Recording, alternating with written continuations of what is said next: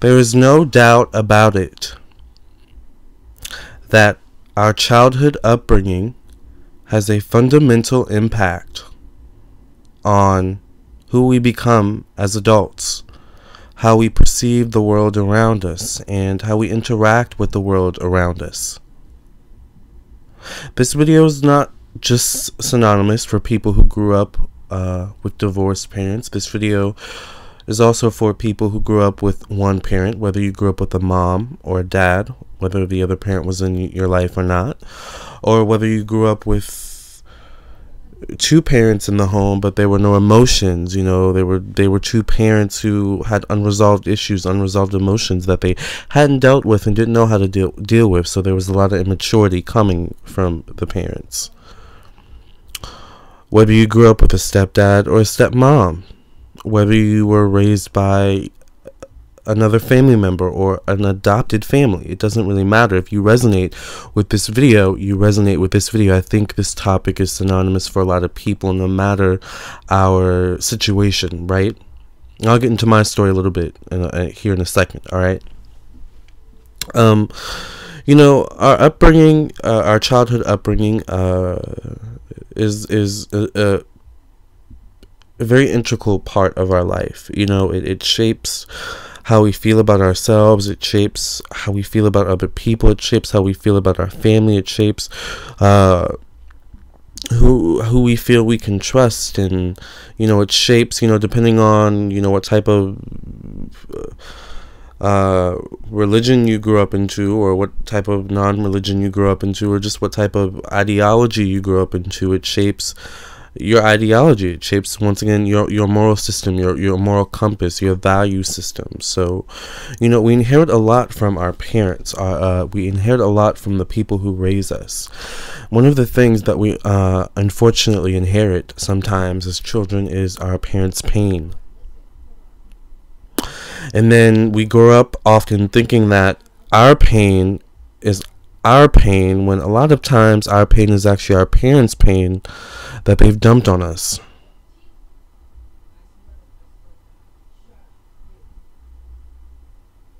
Now, hear me out, all right? How can you inherit a parent's pain? Well, there are a couple ways that you can inherit a parent's pain, and I actually have some notes up here. If you'll give me just a second and wait for the article to pop up. Sorry, here we go. Here are some ways that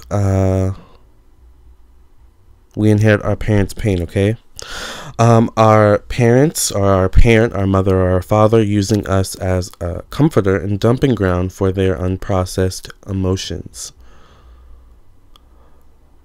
Us, meaning the daughter or the son, or whatever have you, the grandson, the granddaughter, the, you know, nephew, the nephew, the niece, whatever, you know, whatever our situation. We need our mother, our father, our whoever raised us. We need their approval on all aspects of our life. I'm sorry, before we're able to feel good about ourselves and our choices. I can check to both of these for me. All right, I don't know about you. Our parents, our mother, our father, whoever, our caretakers, finding comfort and having us as their pet who always agrees with their views, and they project us and block us out if we don't agree with their views, or they judge us or criticize us, right? You know, when your mother, you know, criticizes you about that new nose ring that you got, or, you know, the new style that you're wearing, or, you know, your choice to, you know, drink or whatever, you know, or, excuse me, I'm drinking water, but you know, or doing whatever it is that you do, or that you want to do, however you want to express yourself, that doesn't align with, you know, how they view the world, how they perceive the world, right? Let's go on, okay? Our caretakers, our parents, using us as a narcissistic tool to bring attention and praise back to them.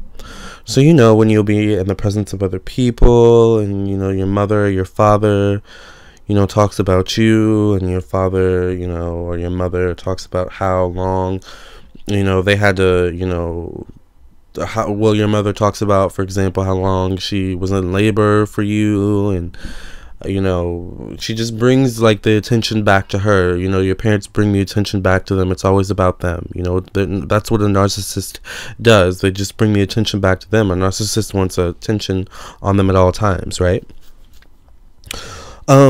Here's a good one. The child feels overwhelmed with their caretaker's needs, their parents' needs. They have to spend an inordinate amount of time caretaking to the parent's problems, or worrying about the parent, or worrying about the parent's problems. Mother, you need to stop smoking so many cigarettes. Father, remember to take your meds. Grandma, remember you shouldn't be eating, all that salt. Like, you know what I'm saying? And then they guilt you into feeling bad, or they guilt you into being on, like, you know what I'm saying? It's all control. It's all emotional manipulation. All right? This is a good one. I think this is mainly, for a mother and a daughter type of thing. The mother must speak to the daughter every day, or several times a day, in order to maintain her emotional stability. And this is a really good one, but that can relate to any parent, right? The parent feels entitled over the major aspects of the child's life, from physical items to personal details and information. So, some ways basically that our parents cause us to inherit their pain is that they control us. They cause us to need their constant approval. They cause us to feel bad about ourselves. They cause us to, self-sabotage ourselves. They cause us to second-guess ourselves. They, criticize us and always want to bring us back down to their size. They want to bring us back down to that little boy or little girl that they could control and manipulate and get to do what they wanted, and get them just to, be that perfect little boy or perfect little girl, to ease their wounds, to ease their woes, to make them feel good about themselves. But, as you get older and you become an adult, you become your own person, you become an individual. And, it becomes difficult to kind of seek your own way and find your own way out in the world.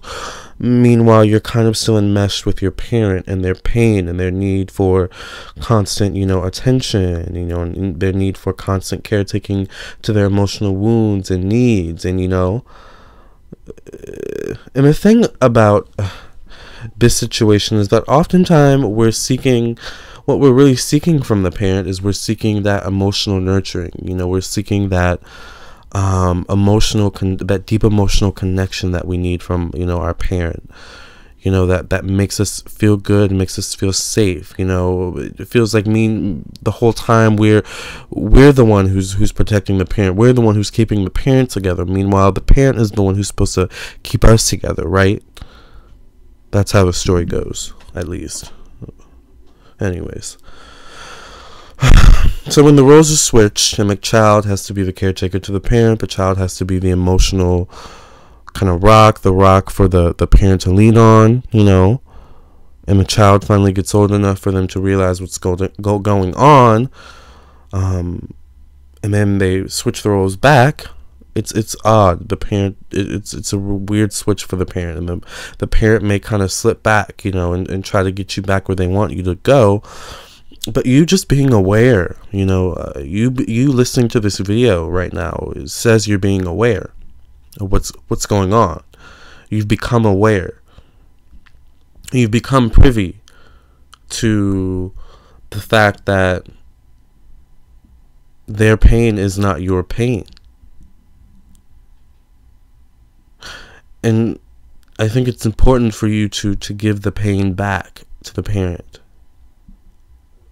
Don't wish the pain away. Don't wish the pain away. Don't continue to try to save the parent and save them from their pain. And it's impossible. Only we can save ourselves. Only we can be our emotional rock. So give the pain back. How can you give it back? Well, you must stand up for yourself. You must not give into their control tactics. You must be your own individual. You must understand that you cannot save them from their pain. You must understand that they came from an upbringing where they were raised by parents who were also, in pain and didn't know how to deal with it. But you're breaking the cycle right now. All right? Just by standing up for yourself. Don't get mad. Don't get angry at your parent. Love them from afar, okay? And I think that's what's important, is loving them from afar. Putting that distance, emotionally detaching and physically detaching. Whether that means you just need to stay in your room more often, try to avoid them a little bit, or maybe, if you're old enough, move out, save up and move out, get your own place, move in with a friend that or a family member that you trust and that is reliable and consistent and trustworthy, and move out. That's what I'm doing. Oh, my story, by the way. Well, I had a really weird upbringing. My parents were never together. They never married. My dad ended up in jail when I was 11 and was not in my life, obviously, for a major part of my life. And then he died when I was 18. It's interesting because my dad never had his dad in his life. And in a way, the cycle, could have kept going. Like if I didn't become privy to the fact that my dad didn't have a dad in his life. So, of course, how does he know how to be a dad if he didn't have a dad in his life to teach him how to be a dad? So I'm breaking the cycle by being privy to that and understanding that, and making a choice to be different from that point when I do obviously decide to have children. Now, I'm gay, so, but science is making extraordinary feats these days, darling, alright? So who knows what could happen 20 years from now. I'm only in my early 20s at the beginning of this video, which is another thing, learning all of this at an early age. I wish I had learned this at an early age. If only you guys had known my high school self. And I wish I had kept all those YouTube videos when I was in high school, but I was making the Sims video. So anyways, if only I had known this knowledge in high school, that I can't fix my parents, I can't fix them. My dad made the decisions he did because he's his own person. My mom made my mom, by the way, okay. Well, my mom, I'm not sure, ever really healed from my dad leaving her. Interesting that my dad left. Anyways. So she ended up marrying someone, who, for the purposes of this video, I'll call my stepdad, alright? Not the best person. Didn't set the best example for being a human being, or a father, or, a decent citizen of the United States of America or the world. But, and I also want to add that a lot of times, because your parent is narcissistic, and because your parent has unmet emotional needs, they will often think of themselves first and their emotional needs first, and put the child on the back burner. And this happened to me often with my mom. I will be honest, with my stepdad, who is still in my mom's life. But I'm confident that I'm moving out soon. I'm working very hard on my YouTube channel. I'm working very hard on my passions and that which makes me happy, and that which helps to define my own individualistic identity. Because that's what you need. You need an identity of your own and not of your parents. Not of who your parents expected you to be or who they want you to be.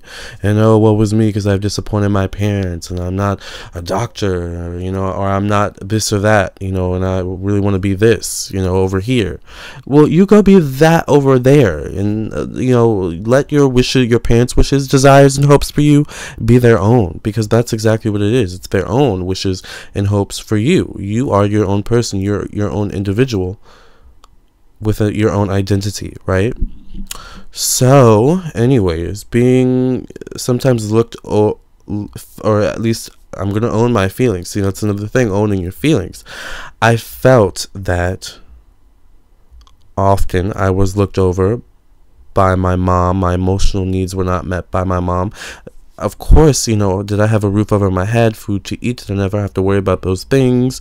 Did I never have to worry about toys or, things like that? No. But, emotional needs, emotional nurturing, emotional security, that's important too, coming from a parent. I'm not sure I got what I needed in that area. However, being privy to that and owning that is another thing that helps you to kind of heal and grieve and move on. So anyways, feeling abandoned by my mother. I had to understand that she was raised by a mother who was abandoned emotionally by her mother. So I can't blame my mom for raising me the way she raised me and continuing to treat me the way she treats me. I can't change her. I can't heal her pain. I can't cause her to see, the self-destruction. I can't, you know what I'm saying? I as a human being, I as the son, I can't, it's not possible. And I accept that, and that's breaking the cycle, Never would I choose a man over my child, ever. Absolutely not. And that's one thing I've learned. That's the lesson I've learned in this. So don't take the pain, take the lesson, all right? Don't take the pain, give the pain back. And in exchange, take the lesson, all right?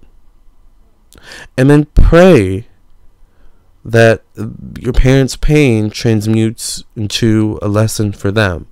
Finally, that they get it. That they stop going in the cycle of unhappy relationships, unhappy life, unhappy, marriages, addictions, mental illness, drama, health problems, disabilities, fear of abandonment, fear of aging, loneliness, financial problems, Give all that back. Don't inherit those things from your parent. You don't want that. You don't want the pain. You don't want the unresolved issues. Trust me. You have your own life to live, okay? You have your own pain to work through. Constantly growing and evolving and shedding old skin, right? That's what snakes do. They shed old skin. That's what exfoliating is. You shed old skin. So the new skin can come through and make you look more youthful and bright. So be that bright, youthful spirit and give the pain back. Don't inherit the pain. Inherit the good. Inherit the lesson. But don't inherit the pain, okay? If you would like your own reading, your own tarot reading or birth chart reading, please contact me at lamartownsendtarot.com. If you have any questions, please check out the FAQ section as well as the personal ethics section. I would love to do a reading for you. I am of the light.